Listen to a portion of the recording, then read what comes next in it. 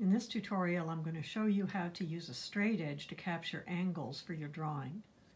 So a straight edge can be a stick like this, which is a skewer, or a pencil, or even a small ruler.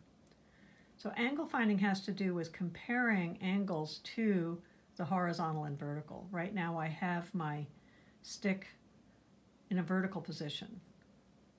I could also put my stick in a horizontal position. If you notice, our mannequin is pretty much vertical. If I put my stick right down the spine of the mannequin, you can see that the mannequin is standing straight up.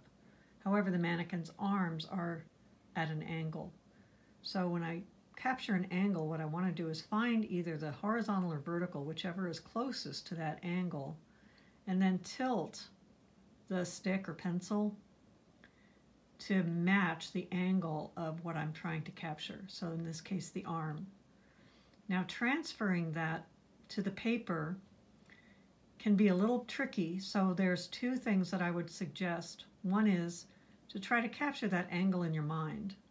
So here's the vertical, here's the horizontal. That would probably be about 60 degrees.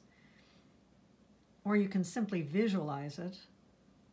What I try to do when I'm drawing is actually capture the angle and then move my straight edge to my paper.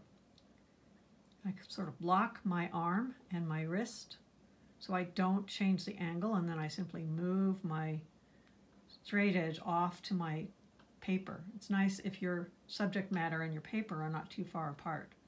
So that's how you can angle find when you're drawing.